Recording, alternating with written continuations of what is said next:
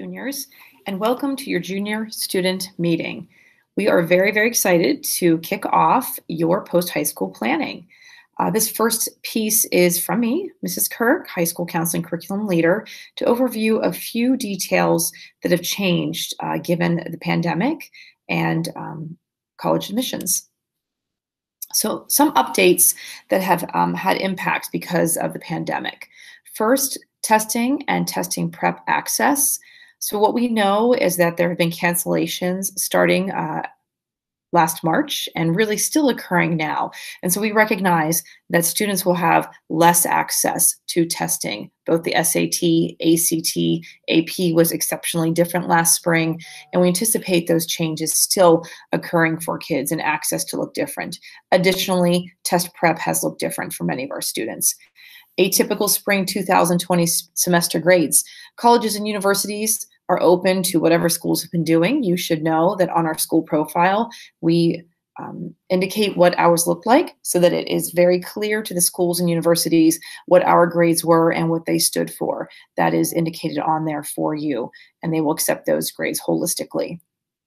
Extracurricular activities.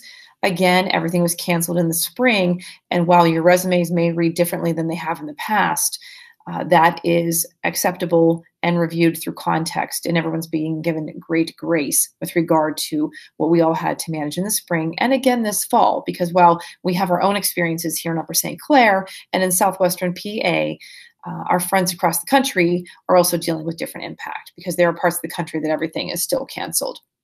And then adjusted family dynamics. What we know is that there have been a lot of changes in homes.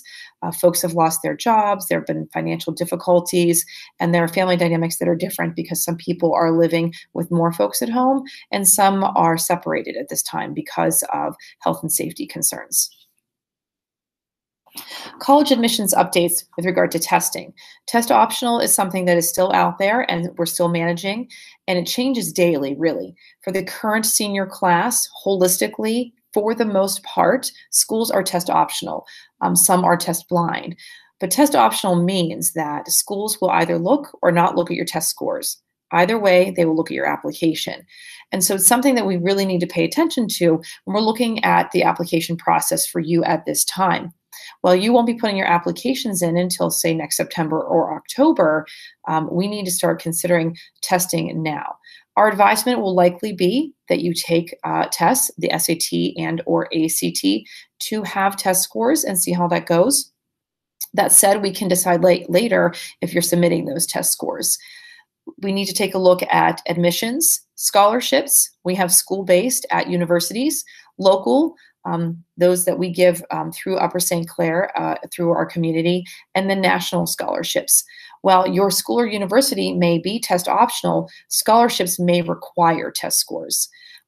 Additionally, the NCAA for athletes has always required for eligibility purposes test scores. For the class of 2021 and 2022, that's you guys, they've already indicated that they will not require test scores. So college admissions updates, timelines. We've seen some different timelines for the senior class, and we anticipate them being different for the juniors as well. That's something, again, we will keep close watch on, and we really need to pay attention per school. So we will be checking all of the time. Essays. Essays become more important, as do recommendations, because they have a different bearing than they used to. For our seniors, again, no test scores, so they're really looking at those through a lens that they haven't in the past. And we're seeing universities accept letters of recommendation and even essays in a way they haven't before for review. Interview protocol. We've seen an uptick in interviewing for universities. Those who haven't before have added them as an option, and those schools who had them as optional are now requiring them. So again, as we take a look at the to-do list for requirements for application, we will definitely take a look at what's available to you to ensure that we know what you need to be prepped to be doing and working on as we work through this process. But do know when we're looking at schools, you may see requirements for schools that maybe a year ago or 2 years ago were not in existence. ED, early decision, and interest. Early decision is something that is being utilized a little different with a different weight this year, as is early action actually, and offering interest to a school. We are finding that that has become a little more important than it has in the past because a school or university truly wants to know if you have interest in going there. Character movement. So this is really through the lens of who are you and what do you offer to a university. And while they're looking to build a school community, they definitely want to know who you are as an academic and where you are with your extracurriculars. They also want to know who you are as a human being. This character movement was offered nearly a decade ago by Angela Duckworth, and she spoke about grit and perseverance. And this is something we talk to you guys about all of the time. And it's really come around. And universities are really looking at those essential skills that you possess and what you bring to the team on their campus. So that is something that you will likely have to write about either in short essay or even a longer essay in your applications. Additionally, your counselors build great relationships with the admissions representatives, and anecdotal feedback is something that we will provide to them in conversations. We talk to them pretty regularly, and when they're doing presentations with us, we are sure to maintain our relationships with them so that we can do outreach on your behalf as needed. There's been some question as to deferred students, those students who are, say, current seniors and may choose not to attend school next year and defer for the subsequent year. And we are receiving guarantees from schools and universities that that will not negatively impact the current junior class. And so you will have equitable access as you would if those deferred students had not chosen to do so. And then the idea of context and grace.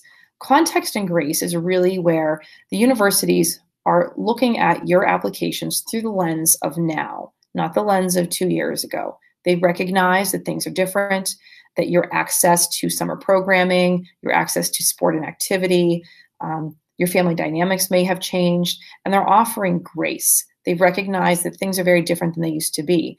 And while maybe you have access to some opportunities, perhaps you've had to work or do something different or take care of someone in your home. And so they're really seeing your applications through your needs and what you have to offer. And so we will work diligently with you to ensure that the application package that you put together is accurately reflective of who you are as a student and what you offer to them as a student who will move onto their campus and become part of their campus community. Okay, so those are some overarching themes that we wanted to make you aware of. This is a really exciting time. We love junior meetings. We get a chance to work with you and your families and really get to know you. In just a year, this process will be kind of complete with regard to turning in applications, if you can believe it. So if you want to take a look now at this slide, it has the breakout meetings you're going to attend shortly after you hear from Mr. Marquis. So make sure you jot this down. But you're now going to hear from Mr. Marquis, and he's going to review Naviance with you all. So enjoy that. Make sure you pay attention because you'll want to know how to do all of those pieces. And I look forward to seeing my students very shortly. Thank you. Marquis in the High School Counseling Office, here to walk you through Naviance for junior year. So a lot of the really cool features in here that we want to cover for juniors. First off, I want to just kind of circle back at the very bottom of the page. You're going to find graduation requirements. And this is something all of our juniors need to have completed. Many of you have all these items done, but I think it's a good idea to go back and check. So here are items from like freshman seminar in 9th grade that we need to have as part of our career portfolio. Our 10th grade year career portfolio. So please go back, double check that you have all of these items completed. This all counts toward your graduation project, so every student has to have these completed. Here are junior year requirements, which is really tying into what we're going to talk about today. So our goal using Naviance this year is we're going to build a list of colleges I'm thinking about. So if you click on there, as we're adding colleges to the list, they're going to show up in here, and it's just going to be sort of our running list as kids find schools that they like, that kind of fit the profile that they're looking for. In Naviance, we have some really nice tools. One is called the Super Match, and it's a nice little tool to help kids sift through all the thousands of schools in here. So let's say we want to plug in different criteria, so we can search by state. So you can plug in certain regions, different surroundings, and what it's going to do, you can see in the background, it's adding to the list of schools that kind of match the profile of everything that I'm looking for in colleges, all the important factors for me. So that's one way to sift through all the schools. The second version is called the Advanced College Search. It does the same thing, just a little bit differently. So we can go in and plug in all of the things that are important. I'm looking for a 4-year school. I want it to be co-ed. Could be public or private. Let's say I want to be somewhere where there's a few more people. As I continue on, let's say I'm just looking for schools in Pennsylvania. You can pick different states. I think it's kind of cool. You can search by miles away. So you figure like 1 hour, 2 hours, 3 hours away. But as you add the criteria, view matches, you're going to see a list of schools that specifically match what you're looking for in terms of schools. So let's say we find a school. These little stars mean Gannon has an extended profile. So if I click on Gannon, what it's going to do is give me all of these pictures. A lot of schools will have videos that they have plugged in. If it's a school that I really, really like and want to add it to my thinking about list, I just click on that little heart, and now Gannon's going to be on my thinking about list. You can see the pictures just give you a little flair for the school, what the kids look like, different programs, etc. As I scroll down, you'll find some different data about the school. You can change the average net price based on your family income, graduation rates, acceptance rates are in here for you. One thing that I think is really cool is college overlaps. So basically what this does is give you a feel for, okay, I really like Gannon. You can see in here the top 10 application overlaps. So of the 47 kids who have applied to Gannon, 26 of those kids have applied to Duquesne, 22 applied to Pitt. So it just gives you an idea of some other schools that kids are looking at as you're kind of embarking on your search. 1 second for this to pop up. Other stuff in here, just general info about the school. What I like is it gives you a feel for who's getting in. So it's going to compare your school, our school, like middle 50% for GPA versus the national average for kids who have been accepted to Gannon. SAT scores, ACT scores are in there for you. Information about like different programs that they offer. So all of the majors, their top areas of study. You can see all the different majors that Gannon offers. Information on student life, how many kids live on campus. Breakdown by ethnicity, gender, age. Other housing information, clubs and activities on campus. Under admissions, you're going to find a lot of the data that we're looking for. So, there are different policies for admissions. Scattergrams for our kids who were accepted, waitlisted, denied. Down here, all the factors that Gannon considers in their application process. Recommended courses, or here the number of classes for English and all the other content areas that Gannon wants for kids who are applying. And then information about their application processes and procedures. Finally, the cost, which is so important to a lot of families. Just gives you a sense of what kids are paying in-state versus out-of-state, breakdown by how much income people are making, so some good information on financial aid is in there. Okay, let's take a step back. Other things we want kids to be working on in here. There's a really nice tool, and I'm going to go into the college section, researching schools. Something I like to show kids are the college maps. One of the ones I think is really interesting is the top 20 colleges our kids are applying to. So this just gives you a feel. If you're a kid who has no idea where to start, here's where other Upper St. Clair kids are applying. And it's a lot of the schools in the area, but you can see there's some different ones that are a little bit out.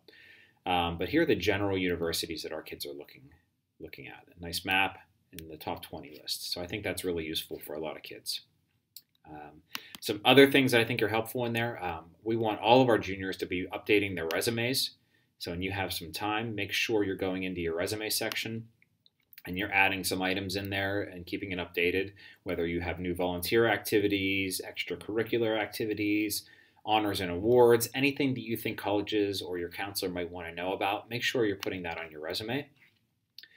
Some other things that I think are really useful in Naviance, and this is something important to note. Kids always ask me, hey, I don't know my GPAs. Where can I find that? If you go under the About Me section, under My Account, just your general information, contact info, but you'll find your weighted and unweighted GPAs in here for you. So that's in there. Another thing that I think kids will find helpful is under My Stuff, your test scores. So as you take PSATs, SATs, ACTs, our high school gets that information and we upload that data into your Naviance account. So we'll have all of your important test scores in here for you. So those are the main things for junior year you're going to need to know about.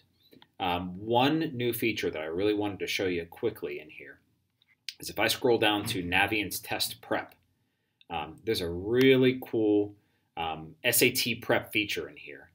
It's kind of similar to what kids have access to for Khan Academy, but what's great about this is it's all synced up with your Naviance account, and it really is a comprehensive program. It's something we've added new this year. So what's cool is you can plug in when you plan to take your SAT, so which date you're looking at, and what it's going to do is chart out a customized course for you to start preparing for that SAT. So here is all of the how to get started, but I'll show you very quickly. Basically, it's going to go through a comprehensive study plan. It's going to help you kind of revisit some of those old lessons that you've learned along the way, but also teach you strategies for how to take the test. So you can see in here how many lessons are plugged in here, and it just goes on and on and on. Lots of lessons for our kids.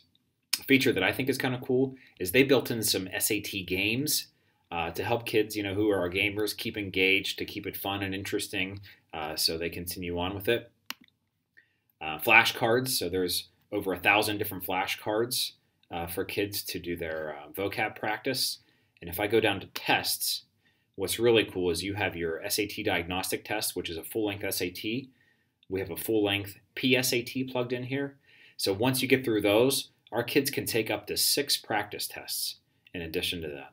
So really comprehensive program in there. So if you're looking for your kids and you're wondering, hey, how are we going to fit SAT prep in? And especially with the circumstances going on right now, here's a free version.